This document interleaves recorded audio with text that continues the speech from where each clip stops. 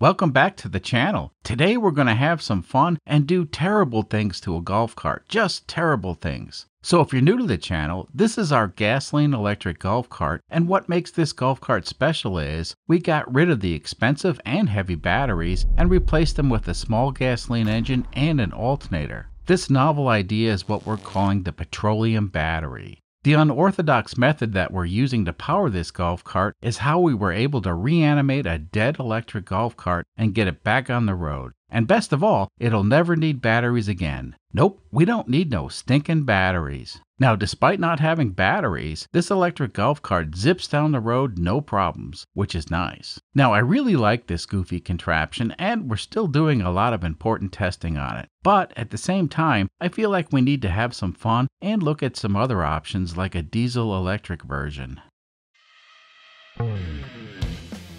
So, we're going to do a diesel-electric conversion on this beast.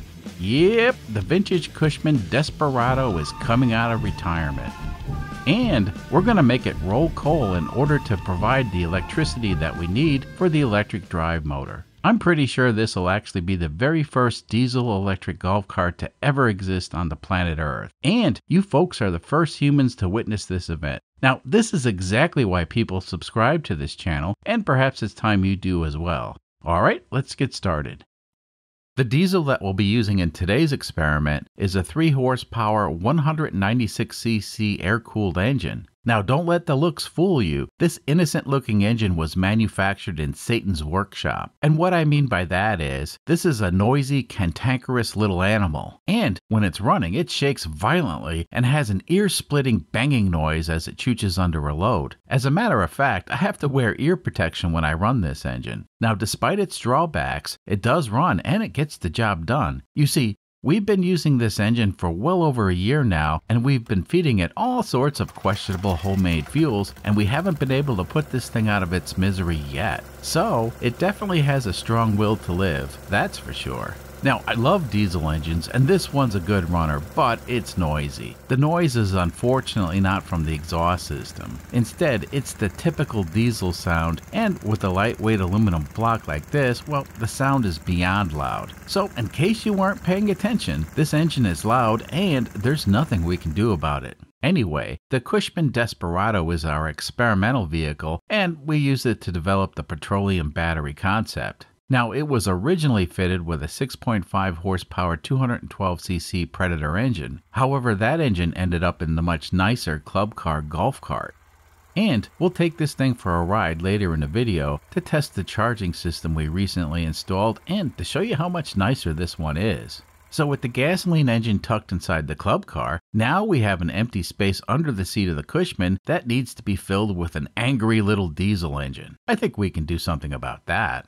So this little diesel engine appears similar to the 212cc gasoline Predator engine, but it's not a direct replacement. And what I mean by that is, you can't just swap engines and have everything line up. The diesel engine needs to be offset about 1 inch or 25mm in order to get the pulleys to line up. And that was a big enough difference to make the diesel not fit in the same space as the Predator engine. So we had to shuffle around all the stuff to get this to fit inside the Desperado. And I'm going to say it fits, but it doesn't fit good, and that's fine. The Desperado is a less than perfect contraption. Now, if you're new to the channel, well, I encourage you to watch the previous videos if you have any questions. Now, the good news is, today I'll give a brief description on how we're able to get an electric golf cart to move without using batteries. So this alternator is directly connected to the electric drive motor in the golf cart. Now, there is a forward-reverse switch somewhere between the alternator and the motor, and we don't show it in this diagram, but it's there. Anyway, the alternator is used as a source of power, and here's the neat little trick that we're doing. We're also using the alternator as a DC motor controller. So yeah, the alternator has dual purposes. It's a power source and a DC motor controller. So to get the golf cart to move, well, just press down on this drive-by-wire accelerator pedal, and that'll get this little $12 PWM power supply to feed voltage to the field coils on the alternator, and at that point, the alternator is going to start generating a massive amount of power to feed to the electric motor. Now, we do have a little battery in the system to power the electronics, and recently we developed a way to keep this little battery charged. but the power that this circuit consumes is very little, and the battery can survive quite a while without needing to be recharged.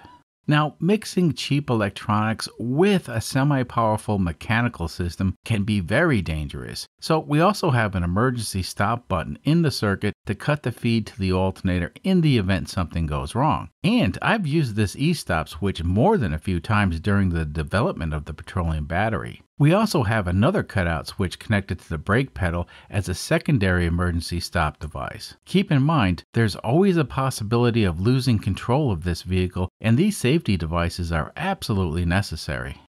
Anyway, here's the $12 power supply that I showed in the diagram. Now, pay no attention to this junk. This stuff is not being used and actually should be removed. And as you can see over here, we have the drive-by-wire accelerator pedal exactly where you would expect it to be. And over here is the emergency stop switch, and I also have an on-off switch, which I forgot to mention before. So it's real simple the way this system works.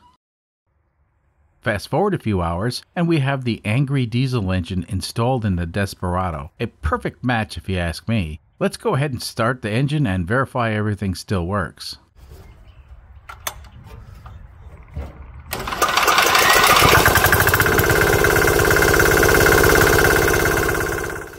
Yeah, it's noisy. I just turned down the volume a whole bunch, and it'll stay that way for all the tests that we do. I don't think anybody wants to listen to this thing at regular volume.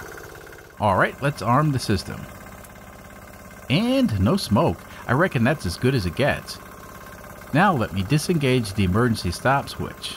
I do have the rear axle on this beast off the ground just in case it wants to try to escape. So far, so good. Let's goose the throttle and see what happens. Yep, the system still works. Not too shabby. This is the world's first diesel-electric golf cart. Now, if it moves, well, it'll be the first drivable diesel-electric golf cart. I reckon there may be a reason why something like this has never been built before.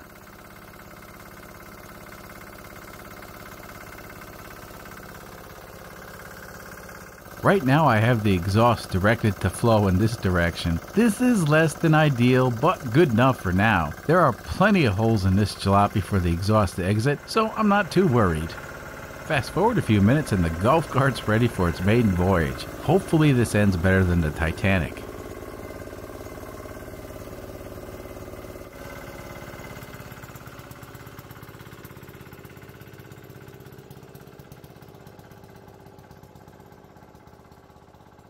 So my buddy Eric is on his way over to help with the camera. Now this thing vibrates too much and there isn't any place to mount a camera, and we need a human to hold the camera. Eric's pretty good at that. But now it means the cart has to haul 2 people. Will it be able to do that? Well, we'll find out soon enough.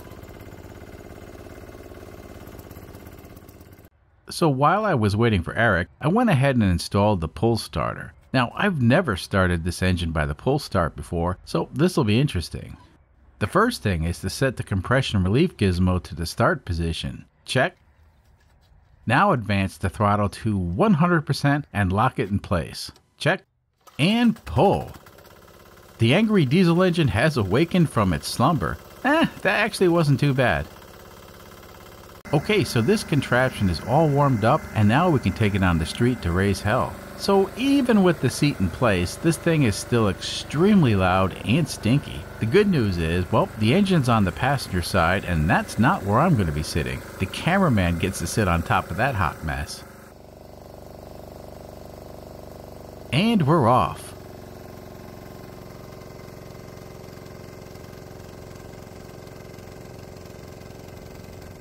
The accelerator pedal is not calibrated to work perfectly with the power that this engine can generate, so I have to be careful not to give this thing too much throttle, otherwise the engine will stall. Now already this thing is going pretty fast, so the diesel will work to get this thing going down the road. Now I'm afraid due to the noise, this won't exactly be the most ideal form of transportation, but it's still better than walking. I guess another way of looking at this is, I would rather drive this thing than a PT Cruiser, so it could be worse. This stinky, noisy 3-horsepower diesel engine that was assembled by Satan himself actually works a lot better than I thought it would. However, I can't seem to get this buggy to go any faster. Normally, the Desperado can achieve mind-bending speeds of over 20 miles per hour, and I feel like we're not going that fast right now. No clue to how fast this thing is actually going, but I don't have enough wind in my hair. Now, on a nice day like today, wind in the hair is a valid way to measure speed. So this experiment is not a total bust, it's actually far from it. You see, I need a second golf cart to develop the Arduino-based control system, and this underpowered cart is going to be perfect for that. Now, in theory, a microcomputer can fully optimize the power that the engine makes to the amount of power it takes to move this contraption. This is something that computers can do a lot better than humans, and the reason is there's a lot of calculations required to keep track of the watts being consumed, and with a computer, well, we can push the engine right up to its limit and not worry about stalling the engine. The diesel-electric Desperado did okay, not great, but okay. Overall, this is just a bad idea, and that's because of the noise. Now, I do have to put an extension on the exhaust so we can vent it outside the engine compartment. Once I do that, then we can take this thing on a 10-mile endurance and fuel economy test, which will be coming up soon. There's actually a lot of space back here, and I was thinking I could mount a 13-horsepower 420cc engine in this area, and that way, well, we could test the performance of a much larger engine. Perhaps even go with 2 alternators. It's just a thought. Does anybody want to see how a 420cc petroleum battery would perform? Just right, do the 420 please in the comment section, and if enough people respond, we'll do that. Of course, that would make this the only diesel, gasoline, electric golf cart in the known universe. Interesting. Now, in a previous video, I asked you folks if you wanted to see us test this 10-amp charging system on the 212cc Predator engine. Well, the overwhelming response was yes, and the parts have been ordered and they should arrive by this weekend. Hopefully that'll be in the next video. Anyway, let's see if the Desperado has enough power to pull a 3,000-pound Chevy truck. Now, since there are no hills in Kansas, we improvise and do a monster truck pull to show that the golf cart has power on the low end. The way the math works on something like this, the little diesel should have no problem doing this.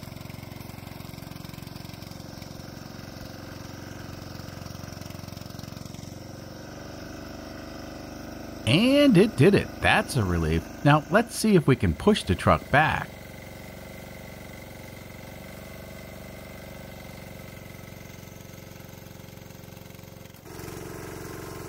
Yep, no problem.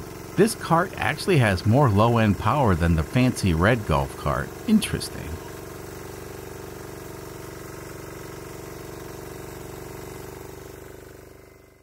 So the diesel-electric Cushman Desperado is stinky, noisy, and it vibrates violently. Probably not going to get this thing on the golf course anytime soon, but keep in mind, by definition, this is an electric golf cart. Anyway, I feel like we need to add an exhaust pipe of some sort to make this thing slightly more refined. Now, this hole on the side lines up perfectly with the exhaust on the engine, so I think that's what we're going to be doing.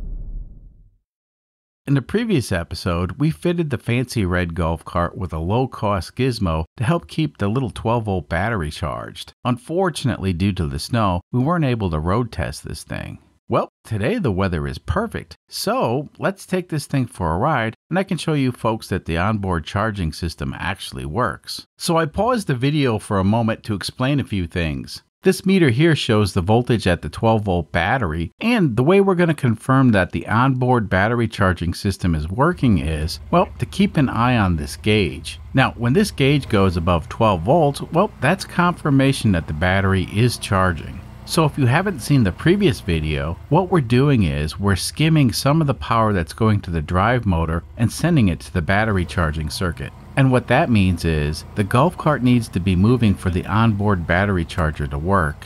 So basically, at speeds above 5 miles per hour, we're sending juice to the little 12-volt battery. Now, the onboard battery charging system is capable of making 10 amps, which is plenty of power to keep the little battery charged. This red fancy golf cart uses the exact same low-cost electronics that we're using on the Desperado. However, this cart also has an automatic engine throttle, and that allows the engine to idle quietly until the accelerator is pressed. Once the accelerator is pressed, the RPM of the gasoline engine will ramp up to 3600 RPM so the engine can develop peak horsepower. All the math that makes this system work is based on the peak horsepower the engine can make. It looks like we're definitely charging the little battery, which is nice. Speaking about nice, the nice thing about this onboard battery charging system is it was cheap to build using off-the-shelf parts. The only real concern is, will this system survive the summer heat? Now, more than likely we'll have some issues, but I think stuff like that can be solved easily. But just in case, we're also going to be testing a way more expensive 10 amp charging system, and hopefully that'll be in the next episode. The more expensive 10 amp system should be more or less a nuts and bolts plug and play installation, which is definitely more appealing for most of the people watching these videos. Anyway, the purpose of these experiments is to find the best and most cost-effective way to reanimate a dead electric golf cart and get it back on the road without using batteries. So far, we've had great success in proving it's possible. This golf cart series was made possible by the generous support from my patrons. I really appreciate all the support from my patrons and the thousands of subscribers who tune in every week. This channel doesn't do sponsored videos out of respect to the viewers, and that means we have to keep an eye on our budget. That works out great for the viewers because we actually do affordable projects, but you do need to have some skills if you want to do similar projects. I had a lot of fun today, and I hope you did as well. The Outlaw Cushman Desperado diesel electric golf cart will be back soon for a complete road test. It'll be interesting to see how this thing performs when compared to this fancy red golf cart. Anyway, we'll see you next time. Until then.